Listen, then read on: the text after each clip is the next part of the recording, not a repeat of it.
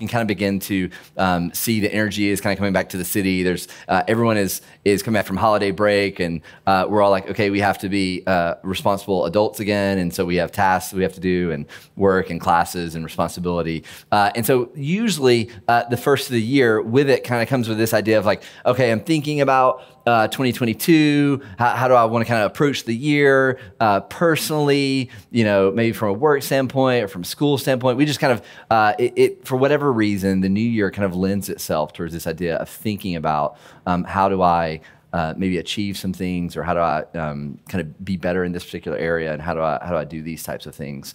And so here's what we want to do really over the next few weeks together, kind of leading us up to Easter, is we want to kind of walk through this idea of spiritual formation.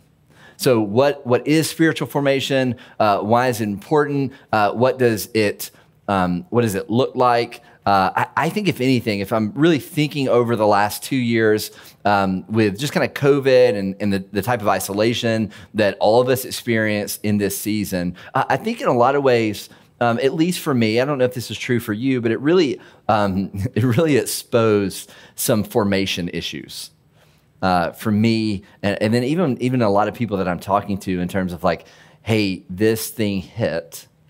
And not that any of us could be, ultimately prepared, but this thing hit, and it was like, I was not prepared for this. And that was kind of collectively across the board, like Christian, non-Christian, like no matter where you're kind of on that spectrum, it was like, oh, wow. And so I kind of sat back and was like, man, I, myself included, we have a formation problem. A spiritual formation problem. And so here's what we're going to do this morning. I want to, let me give a definition for spiritual formation, and then we'll kind of break into some of these more specific questions as we go. So here's the definition that we're going to be working towards. If you're going to write this down, it'll be on the screen. Robert Mulholland gives this. I think it's a very precise and clear definition of spiritual formation. He says this: spiritual formation is a process of being formed in the image of Christ for the sake of others.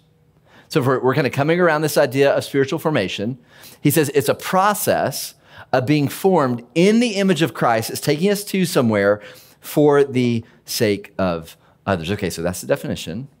Here's the primary question that I want us to be thinking about as it's driving us through this series.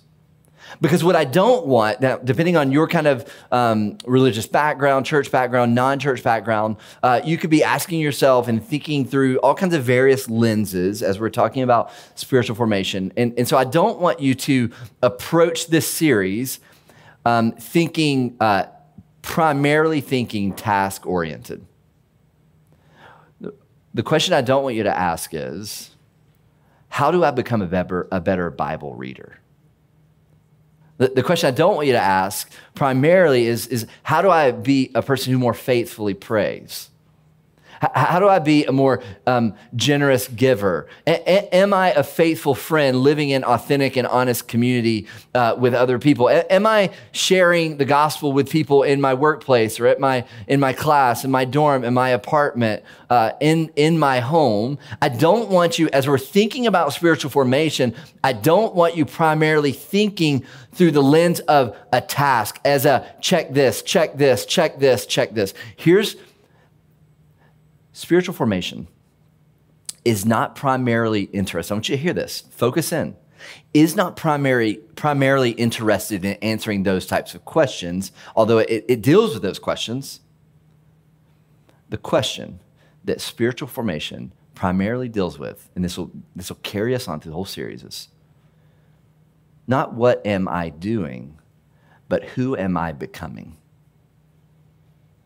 See, that's the question that is posed in front of us. Not Bible or better Bible reader, Bible prayer, like all these kind of things. They're all important. The question that like the core issue that we have to get down to is, what type of person am I becoming? What type of community? This is what I think about leading this church. What type of community are we becoming? See, that's the question, is it not? You can go through life and think, oh, I want to have this ability down and this skill down and this kind of thing down, and that's okay. It's just not the most important question. The most important question that you should be dealing with is, who am I becoming? And so this is what we're going to be looking at. What type of person am I becoming? It's not, again, about Bible reading or trustful friend or passionate evangelizer. It's really, am I becoming more and more like Jesus? The question is, am I being conformed into the image of Christ? This is what we do as a people committed to the way of Jesus. We say, okay, is this thing that I'm participating in, this thing that I'm committing myself to, this community that I'm committing myself to, this way of life that I'm seeking to live, is it more and more conforming me to the image of Christ, or is it not? Is it deforming me from the image of Christ?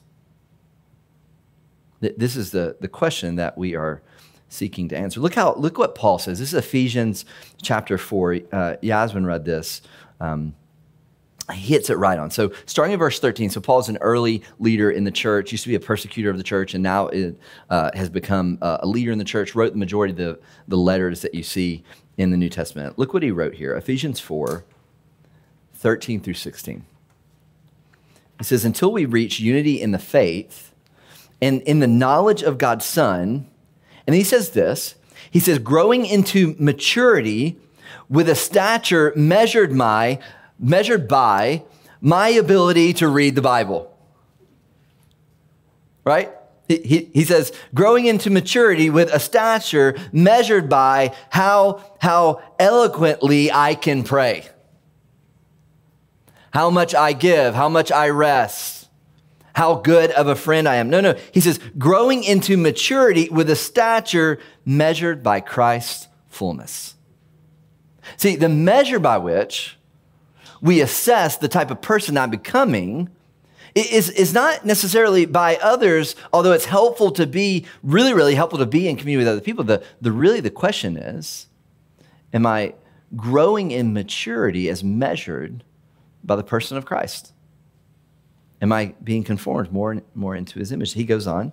He says, then we'll no longer be like little children, tossed by the waves and blown around by every wind of teaching, by human cunning with cleverness and the techniques of deceit. Right? So he's addressing kind of this, honestly, I read this thinking about kind of the cultural norm of being kind of tossed back and forth, right? Maybe that's where you're at currently, or you were there, or you have friends that are there. There's like here, and now they're here, and now they're here. And Paul is saying, no, we don't work towards maturity as measured by Jesus. So we're not thrown all over the place. He says, but speaking the truth in love, let us, here it is again, let us grow in every way into him who is the head, Christ. So spiritual formation, the idea of who am I becoming is really this thought of, am I growing and maturing more into the image of Christ? This is what we're after. This is what Paul is saying. He goes on, he says, from him, the whole body, that's the body, all of us collectively, fitted and knit together by every supporting ligament, promotes the growth of the body for building up of itself by love, itself up in love by the proper working of each individual spirit. And so we're thinking about, so this is what we need to think about, is we're kind of beginning to work this process out over the next few weeks together, is I want you addressing the idea that when we're talking about maybe this particular kind of habit that we're going to talk about, like maybe you call it spiritual discipline, right? As we're talking about that, or we're talking about community, or we're talking about some of these kind of areas, what I want you to think in your head is I want you to think, okay, if I participate in this, if I give myself over to this, will this make me more and more into the image of Jesus? Who am I becoming? This is the direction that we're moving. I had a seminary professor, he said, spiritual disciplines without direction is drudgery. Such a classic like seminary, thing. But what he meant by that is it's like you understand kind of where you're going, and as you're working towards this image of Christ, it makes this idea of spiritual formation come alive. And you're moving in a particular direction. Okay, so that's the question that we're dealing with. Let's look back at our definition. So let's look back at our working definition that we have here. So it says spiritual formation is a process of being formed into the image of Christ, a little bit of what we just dealt with, for the sake of others. It's a process of being formed into the image of Christ for the sake of others. So here's a couple of questions that we're going to address. You can write this down as we go. Here's number one. What makes spiritual formation so difficult? Chances are, if I went across the room and we kind of were looking at spiritual formation and really fleshed it out, and you had a kind of complete idea of what that looks like, most likely all of us in the room would probably in multiple ways struggle with spiritual formation and have some areas where we're seeking to grow. Well, why is that? Why is that the case? Well, one of the really just important things to think about is this idea of spiritual formation as a process. As a process. Now, Peter said in 2 Peter 1, 5 through 6, listen to what he says here. He says, for this reason, make every effort to supplement your faith with goodness, goodness with knowledge, knowledge with self-control, self-control with endurance, and endurance with godliness. Now, here's the thing about spiritual formation that makes it so tricky. Spiritual formation works against the kind of cultural norm of this kind of like feeling of instant gratification. It works against the norm of things just kind of coming easy to us. Like let's think about it kind of just our cultural moment. You know, we don't need to think about anyone else. Let's just think about our cultural moment 2022. We have been wired and formed in such a way that like instant gratification is pretty much our base level like operating system. Is it not? I mean, if listen, I can sit on my couch in my pajamas and order something on Amazon and it be at my door in 2 hours. If I'm hungry, I can get on Uber Eats because they keep sending me coupons and I can order something, right? I can get spicy pad thai from Thai Thai Kitchen, and it can be at my door within a matter of like 30 minutes. Can it not? Like if I want to watch the newest movie, I can go online legally. Go online. I can go to my Apple Movies. I can look at it. I can right. It's like I could sit there and get all of this at an instant. New album, Apple Music. Look it up. There it is. Listen to it right there. We've been wired in such a way that for a lot of us, this idea of spiritual formation as a process is so difficult because it takes time and it takes a significant amount of effort. And that's hard. Like that's hard. We want to quickly kind of give up on something because it's not instant. It's not quick. This is why so many people give up on exercise so quickly, right? No matter how many times people commit first of the year, it's like I'm gonna eat well and drink less and run and exercise and do all that stuff. It's like, listen, you can leave this place. You can lace up a pair of tennis shoes. If you're out of shape, you can lace up a pair of tennis shoes. You can go outside and run. It's like 21, be ready, right? You won't feel your face. You can go run 3 miles, come back, and you're still going to be out of shape. It is a process of growth. And so spiritual formation is very, very, very, very similar to that. Like it takes time. Kenneth Leach, he's an Anglican writer, says this, kind of identifying the moment that we're in. It says, in the years since the 1960s, we have seen the kind of popular unfolding of an authentically spiritual quest. So he's saying like people are going after something. They're seeking after some type of quest, yet linked with this search for the authentic knowledge of God, of this kind of inner space, there's been a narrowing of vision, a desire for instant ecstasy and instant salvation. Because there's like this thing that like we want immediately to kind of take us to another level. I read an article this past week, and my wife thinks a lot of the stuff I read is super weird. But I was reading this article about there's a new kind of psychedelic drug that's taken from the poison of frogs. And it was fascinating. You're like, yeah. All right, it was fascinating because it was like the thing that was so appealing about this particular drug, it was crazy, but it's like this instant thing. Immediate thing. All the accounts that I'm reading about this, there's like this immediate kind of ecstasy is just like brought into a new level of enlightenment. This is what we want. Immediately. He goes on to say, there's a narrowing of vision, a desire for instant ecstasy, instant salvation.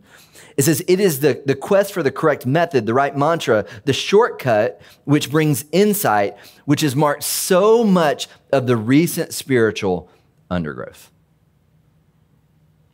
Spiritual formation is a process. It takes time. I have a 10-year-old daughter and a 3-year-old little boy. My daughter's name is Claire. My son's name is Judson. There's a process of growth that they go through that both Katie and I, like, we expect them to kind of go through this growth of process, right?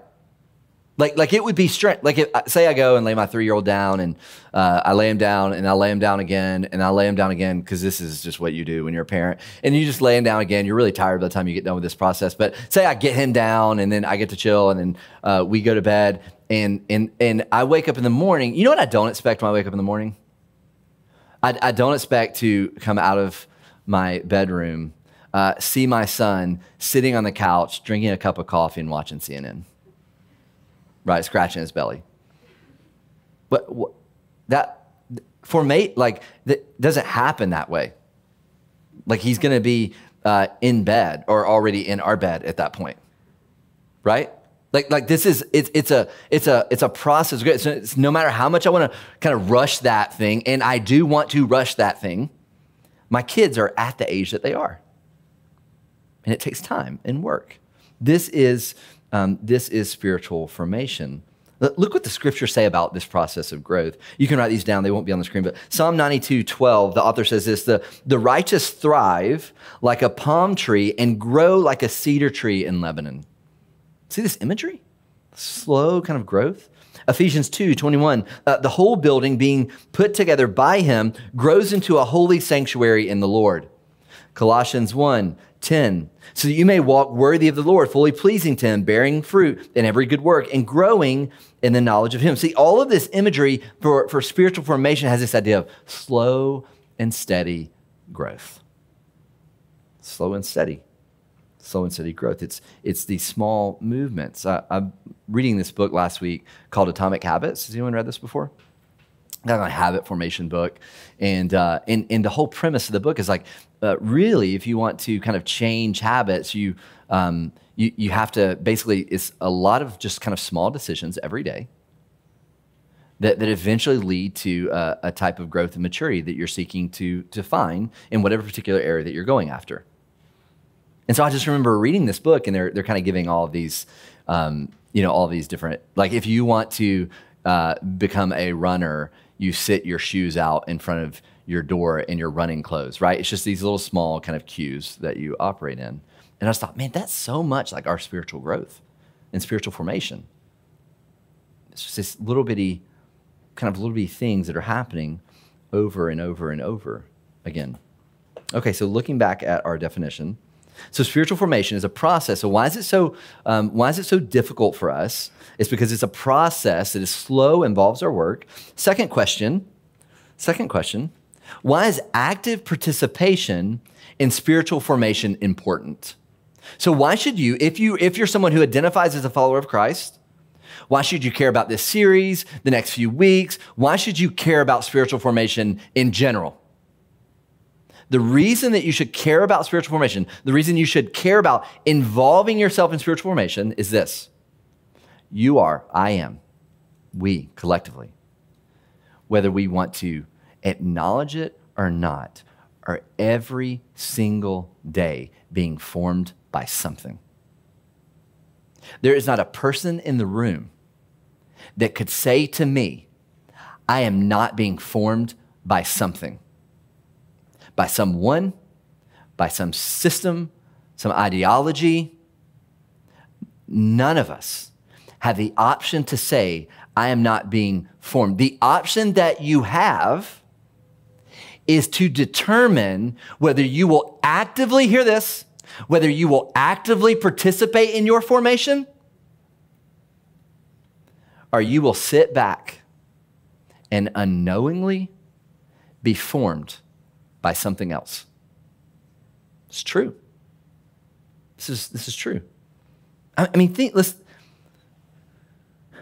listen what Paul says. This is Romans 12:2. Romans 12, verse 2. He says this, do not be conformed to this age, but be transformed by the renewing of your mind. Why? So that you may discern what is the good, pleasing, and perfect will of God. Now, see what he says there. If you're looking at this in some depth there, he says what? Do not be what? Do not be conformed. He's saying you are being formed in this age. And he says your option is, if you don't want to be formed in this age, you should be transformed. Transformed by the renewal of your mind. Think about all the things. Here's a couple of things that form us, right? I just kind of made a list. Because I spend a significant amount of time with my counselor getting underneath what forms me, right? Like this, it's like, yes, all right, here they are. I love you, Mom. All right, so here's the things that form us. Our false selves form us. Base level here. Scripture teaches us that all of us are born with a kind of innate sinful desire or sin nature that exists. That's just true. Like it's just there.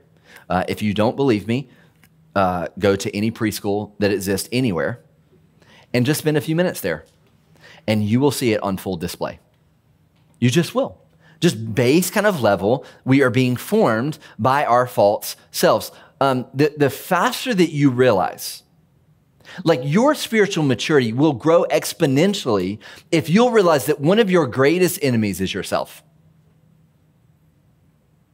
Your spiritual maturity will explode if you just recognize, oh man, Paul talks about it. He says, man, I have this flesh that keeps me. Romans 8, I have this flesh that keeps me from doing what I want to do. And I do the things I don't want to do, while I don't do the things I in myself want to do. He says, oh, help. Like, oh is me. He says, this flesh I have, who will free me? It's Jesus. It's our flesh and our spirits inside of us. So our false selves form us. Our family of origin forms us, shapes us. Some of you come from really healthy families. Your family of origin is really healthy and it's incredible. That is a gift, right? That's a gift. But some of you come from really unhealthy families, broken families. And you're kind of living out of the ways that you've been formed from your family of origin. So the things you think about yourself, the actions that you take, the way you operate in relationships have been formed by your family of origin. The older that I get, I can remember when Kay and I first got married, we're coming up on 15 years. And when we first got married, like we just continued to have this like conflict. There's a constant conflict all the time. Like just back and forth. We don't have it anymore. So,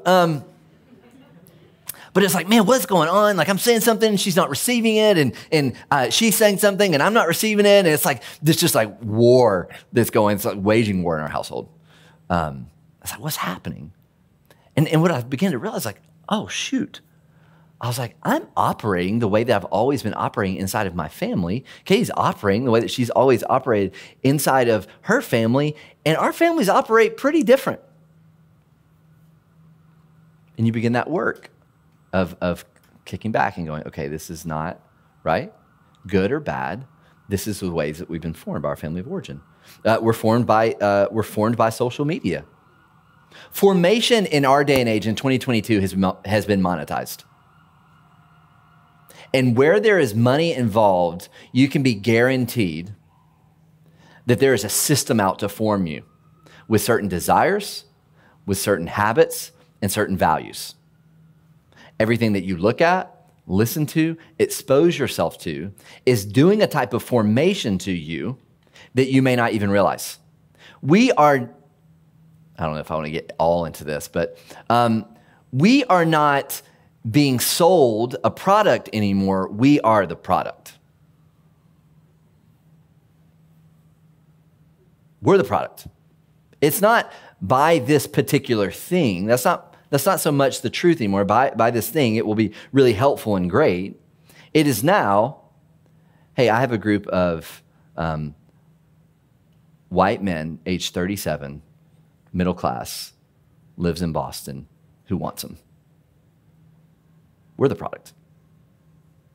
And we're being formed. And we're being shaped. That's what's happening.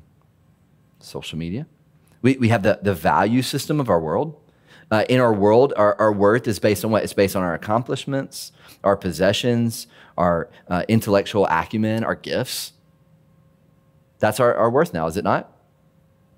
Our worth is like, especially in Boston, it's like, hey, if you want to have worth in Boston, it's like, roll me through your kind of educational background. Because I'm in this program right now that will blow your mind.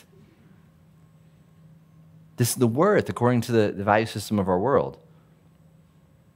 And finally, we're formed by a false religious system. So maybe you grew up in kind of what we call like a fundamentalist background, where God was like judge, cop, and executor. So you're going to show up every Sunday, and the pastor's going to bring some kind of strong word that's going to make you feel pretty bad, and you want to get saved every Sunday, right? You've been baptized 1,000 times. Now, that was kind of the background. There was this kind of law-based background. Or maybe you were on the other side, and you grew up in a church, and it was all about affirmation and love, and very, very little about Jesus. Very, very little about truth in the scriptures. See, these things have formed us. Maybe you didn't grow up in church, and you've just seen kind of religious systems from afar. You've seen the loudest voices. And there are some loud voices. Some loud religious voices. And you've said, if that's what Christianity is, I'm not interested. And you've been formed in such a way that you've backed away from being in a community of people that follow the way of Jesus. All of these things form us. C.S. Lewis said it this way. C.S. Lewis wrote Mere Christianity, The Lion, the Witch, and the Wardrobe, all of these incredible books, Screwtape Letters. This is what he says.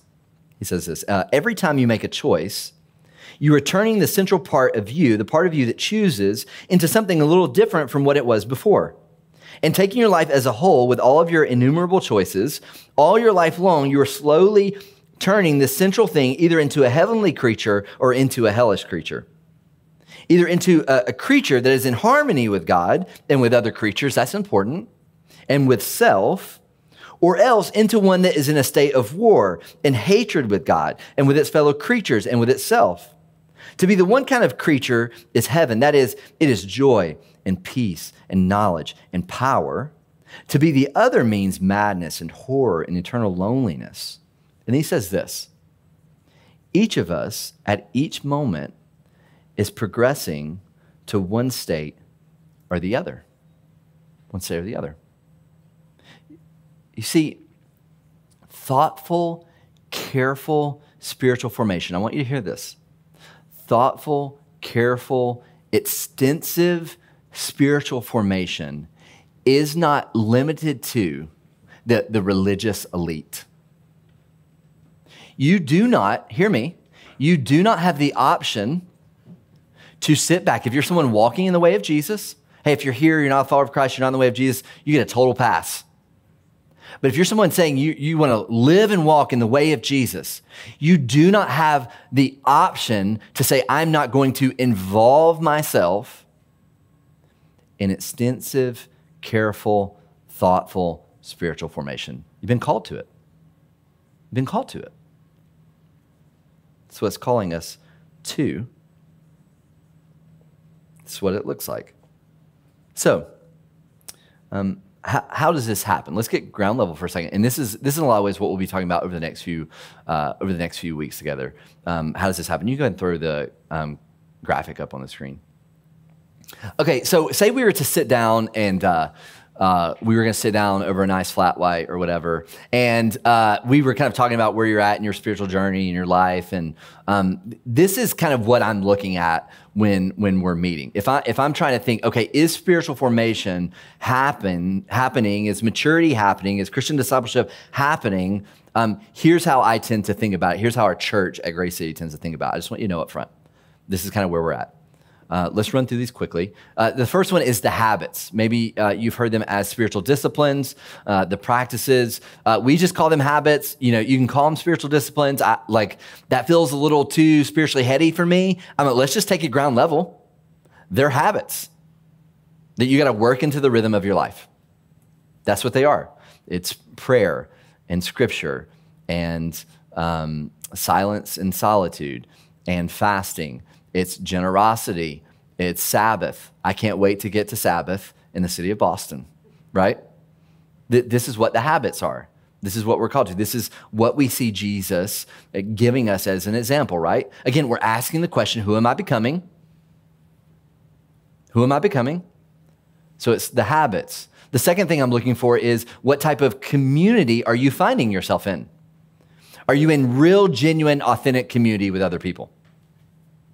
Are you in this kind of like faux community where there's like partial transparency? Do you know what I mean? Are you fully known by community? Are you in a house church? Are you in discipleship? Do you just have a community of people around you? This is what I'm looking for.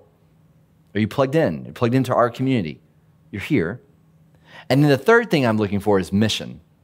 It's not limited to, it's important to say like, okay, I want to get connected in Grace City. I want to help with kids. I want to help with house churches. I want to help with all kinds of various things here. Whatever you're like, I'll set up, I'll do whatever I need to. That's an important thing. And that's a part of being on mission. But I'm also looking at, are you the type of person, whether you're in college, whether you're working full-time, whatever your situation is, are you someone that's actively participating in the way of Jesus where you live, work, and play? Where you live, work, and play? Are you sharing the gospel? Are you leading Bible studies? Maybe you're leading a prayer, whatever that is. Like, do you have these kind of relationships that you're now living on mission using your gift set?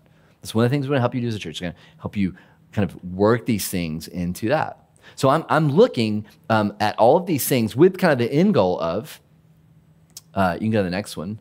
Essentially, the end goal for me is all of these things. When we're hitting all of these things, this is what it means to be in the image of Christ. So maybe this is a helpful thing. Maybe you draw this if you're a drawer, you take notes, right? And here's what I want you to do before we get back here on a Sunday. Maybe you can go through this because you can actually chart your kind of Christian discipleship based on this. And you can say, okay, I'm pretty strong here, and you can just put a dot there. And you maybe you're like, man, I'm doing pretty well with habits and community, and so you're in that kind of section, right? Or maybe you're like, I'm doing pretty well, good about living kind of on mission, and I'm in community with people, but I'm doing terrible on the habits. You put yourself there. And then as you're kind of looking at it and kind of processing where you're at in your spiritual kind of growth, you could just go, okay, I need to figure out, we're gonna do 5 weeks in the habits, 3 weeks on community, and 3 weeks on mission. And depending on where you're on the spectrum, you're like, maybe I need to lean hard into those particular areas because I struggle there. Does that making sense there? Okay, final thing here, and here's the end. So that's how we're gonna do it, or how we understand it goes out. What's the end goal of formation, or what good is formation? I'm gonna give you another quote. This is by a guy named Dallas Willard. Dallas Willard is like a formation mastermind. This is what he says about Christian spiritual formation. He says, Christian spiritual formation is the process, so there's that word again, is the process through which the embodied and reflective will takes on the character of Christ's will. Okay, here it is. So this is good, but I need you to hang in there for a second because we're going to flesh this out a bit. So Willard would say that the will, the heart, and the spirit, basically all the same thing. He would identify these as all the same thing in each person. Good? So the will is that. And then out of that, he would flesh out and say, okay, there are 3 types of wills that exist in a person. He would say the first will, he would call the impulsive will, or the vital will. He would say this will is outwardly directed. It's moved by and toward things that are simply attractive. So this is like a baby, right? A baby does what? Its will is, I'm attracted to that. I want to grab that. I need that. This is the impulsive will. This will basically makes its decisions based on what pleases me or what I want to do. That's the vital or the impulsive will. It is going after what I want or what pleases me. Now, here's the thing. If you have a kid, a child, you very much want them to move out of this stage, right? There are grown adults. I would say the cultural norm of making decisions in kind of our day and time is what pleases me and what I want to do. And Willard says that is the impulsive will. And he actually says, it's interesting, he makes a distinction between there. Hang in here, you got to get this. He says that really the impulsive will or the vital will, he would say when it's unhealthy, it becomes tightly associated with the individual, when in reality, the impulsive will should be in subordination to the person as a whole. That we have to move past, especially if we identify as a follower of Christ, we have to move past what pleases me and what I want to. Listen, making all of your decisions based on what pleases me or what I want to is never a reason alone to make that decision. The second thing he talks about is something called the reflective will. The reflective will is essentially directed towards what is good for the person as a whole, not what is merely desired. This is the reflective will, right? So we have this conflict inside of us as human beings, right? Between the good and the bad and the good and the not so good, the good and the better. Like this conflict continues to go on, this conflict between the impulsive and the reflective will. There's a fight here. That this is kind of what is happening. And so what he says is, as you mature as a follower of Christ, what you do is you bring the reflective will. Almost done, hang in. You bring the reflective will, you begin to kind of add in the instructions of God, you bring in the person of Christ, you bring in the church, and you begin to make decisions and be moved by all of these things as you're reflecting on the decisions that you will make. It's not impulsive, it is reflective. All right, so go back to his definition. Back into his definition, he says, he talks about something called the embodied will. This is what the embodied will is. This is genius. He says the embodied will is where one of the other two, either the impulsive or the reflective, has sunk down into your body to such an extent that you automatically do what they dictate. That you automatically do what they dictate. Take Peter's denial. Peter's an early church leader. If you don't know much about Peter, Jesus has been arrested. He's on his way to the crucifixion, and there's a little girl that asks Peter if she's a part of the followers of Jesus. And Peter adamantly is like, nah, no, I'm not. Actually, 3 times he does it. That is an evil part of his embodied will. He didn't think about it. It was immediate, right? It's immediate. That's what the embodied will is in that moment. Or we can take it even more level. Say you leave here today and you go out on the street and someone almost runs you over, which happens a lot, almost runs you over, right? Your embodied will, in that moment, I could almost guarantee, in that moment you didn't go, you didn't like, they almost hit you, you didn't go, oh, what should I do? Hey, idiot, right? Like it probably just came out, you know? Like you're just like, you either like explode in that moment or maybe you're healthier than I am and you're like, okay. That's the embodied will, right? It's right under the surface. This is what Willard says. This is good. This is good news for God's people.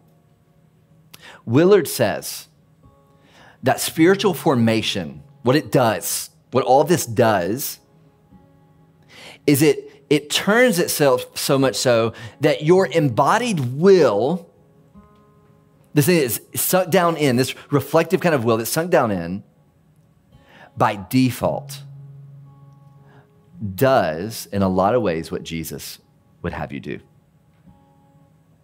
There's not that you reach perfection, not that you don't have past brokenness and habits that we are continually seeking to grow past and surrender to, or surrender kind of allegiance to those things too. Not that we don't have to ever think about our decisions, but he says that as you walk on this path of spiritual formation, this can happen for you. He says, as you walk this path of spiritual formation, there's a type of maturity that this conformity to the image of Christ just comes natural to you.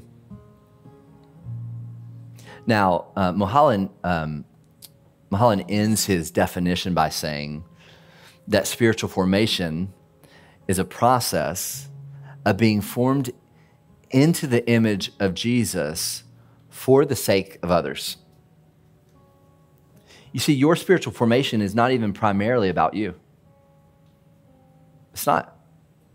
Can you imagine, just for a moment, what it would look like if we as a church, as a people seeking to follow the way of Jesus, did the hard work, right? Leaned into the transformation of the Holy Spirit and the supernatural work of the Holy Spirit, did our part in the effort to say, I'm going to commit myself to walking this process of spiritual formation. So much so to where our embodied will begins to act and operate as Jesus would call us to act and operate. Can you imagine the influence that would have on the city of Boston? At your work, on the college campuses, all over the place. This is the question we want to ask is what type of person am I becoming? What type of people are we becoming? Maybe you're here, you've never trusted Christ. So maybe this morning you need to give your life to him. You've been tossed back and forth. Maybe today you can check on that card. Hey, I would love to talk about what it means to trust Jesus. We'll have people that'll be up front when we dismiss. You can come talk. Maybe you're here and you're a follower of Christ and you're like, God, man, I have been, especially if maybe you're coming back from the break and you're like, I've been on cruise control. Just been drifting. Maybe if you're like, okay, I need to commit into this thing. I need to lean heavy into the next few weeks together.